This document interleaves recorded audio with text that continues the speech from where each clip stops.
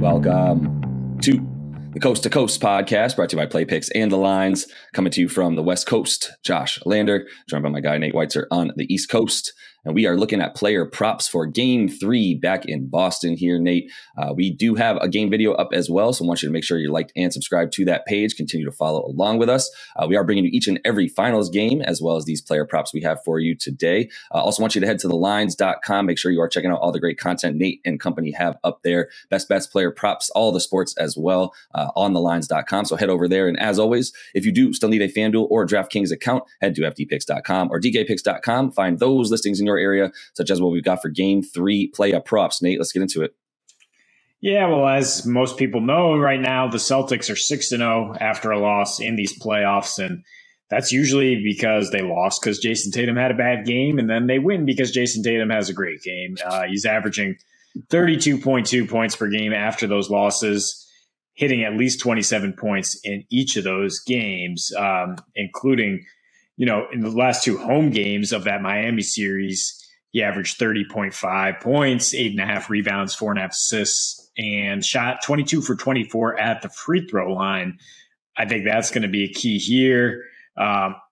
He had 15 free throw attempts in those two games at Golden State. Definitely tends to average a few more at home in these playoffs, 8.3 per game.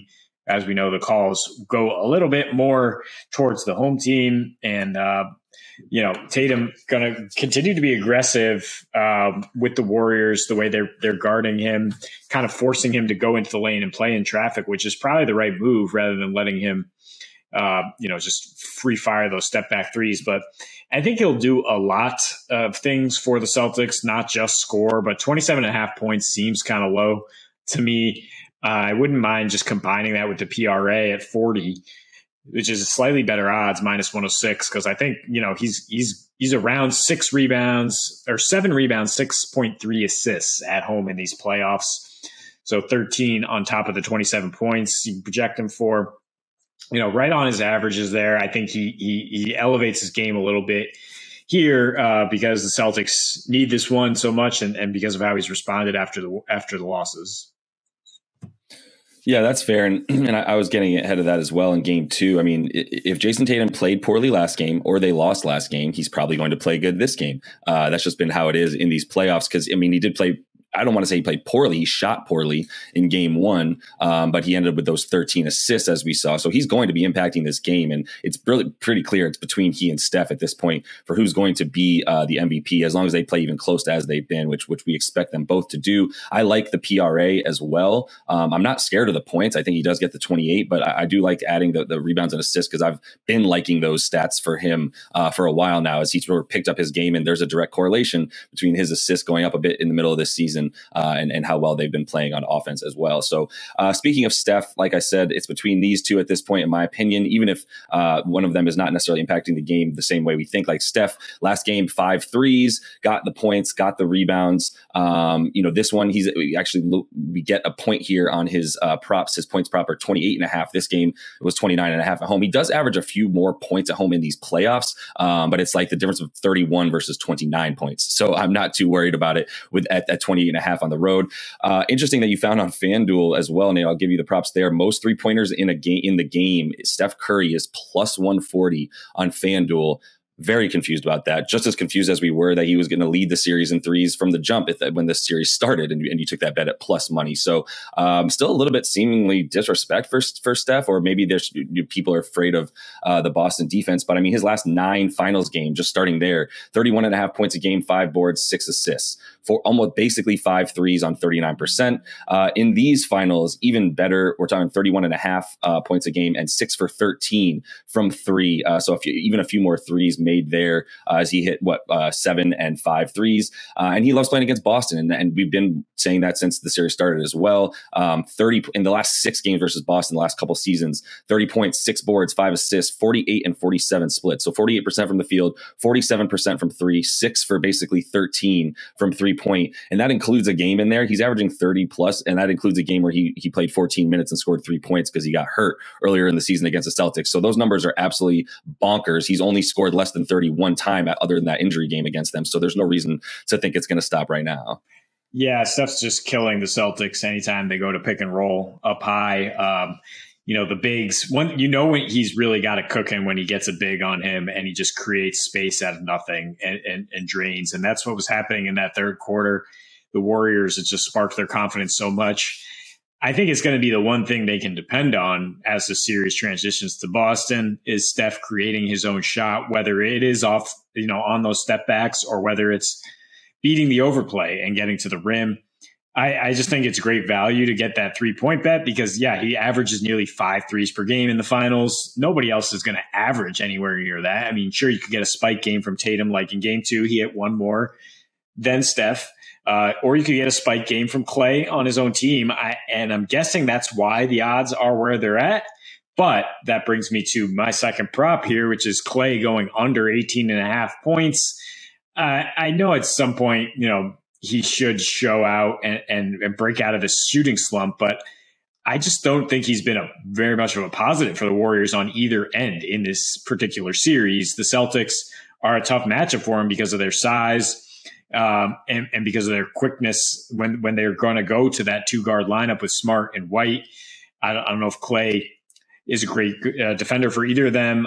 Warriors have so many options to go with here. I don't think Steve Kerr is the kind of guy to just turn his back on one of the legends on his team, but he could go Gary Payton. If Iggy's healthy, he can throw him in there. Jordan Poole started to get it cooking a little bit, gave them more creation on offense than Clay has. And he's just been, like I said, struggling. He shot 4 for 19 in game 2, somehow a net 0 in a game that the Warriors won by 20. In game 1, it took him 14 shots to get his 15 points. And you look at even the regular season against Boston, like I'm saying, it's a struggle. Averages under 15 a game, 4 rebounds, shooting 34% from the field, 20% from 3. He needed 24 shots to get 18 points the last time they faced them in March. And bad home road splits, along with most of the Warriors' offense, takes a big dip. In these playoffs, he's averaging under 3 rebounds per game on the road. He's a minus 52 versus plus 77 at home. So I think 18.5 points or under the 22.5 points rebounds maybe gives you a little more leeway since he's probably looking at 3 boards or fewer in this game.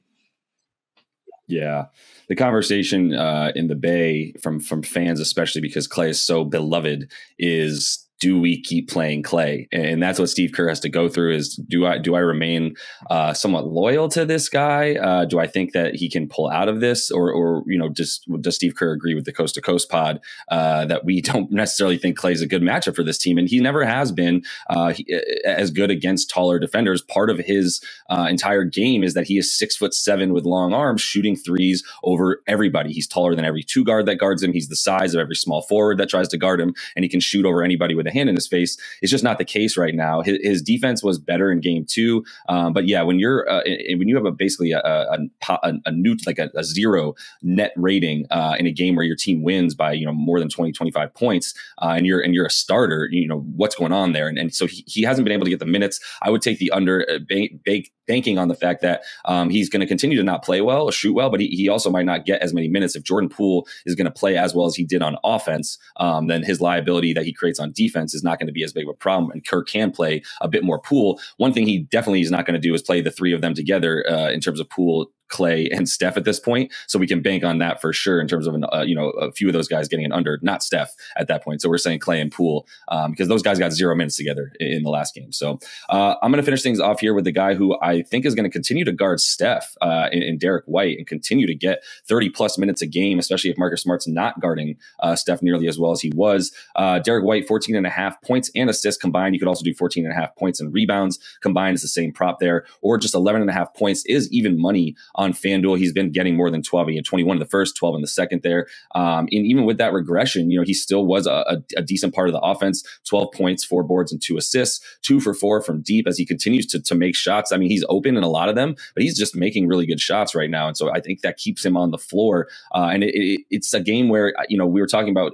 maybe Marcus Smart, maybe Derek White's props, but we definitely can't take both, in my opinion. And you got to choose one. And I do think Derek White, and the way that he's been playing defense on Steph, will continue to to really validate the minutes that I think Udoka needs to give him, which is, like I said, better than 31 in his last 6 playoff games alone, where he's also averaging 15 points a game and 3.5 boards or so with 4 assists in there. I think either one of those ancillary stats combined with the points, if you like, or just the points for that even money, feel good for Derek White right now. Yeah, and you said he's averaging 15 this stretch. For him to score 15 is plus 240 at FanDuel. Another gift.